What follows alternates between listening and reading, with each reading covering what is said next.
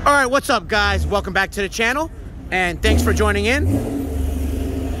So I got a pretty exciting matchup for you guys here tonight, and I am pretty stoked about it because I am back here with the 2012 Cadillac CTS-V Coupe. This is a beast of a car. Now, last time we guys saw this car on the channel, it ran up against Chef's WRX. So now he's back. And just a little recap of what's done to this car. He is a fully built CTS-V, built motor, built transmission on a Kong 2650 Supercharger running on E85.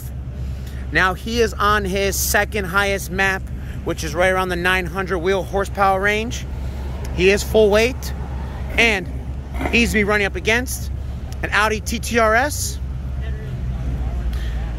Now you guys saw this car recently where it ran up against the hybrid turbos GTR. He's on a hybrid turbo, full supporting mods, running on E85, and he is gutted and got some new lightweight wheels recently.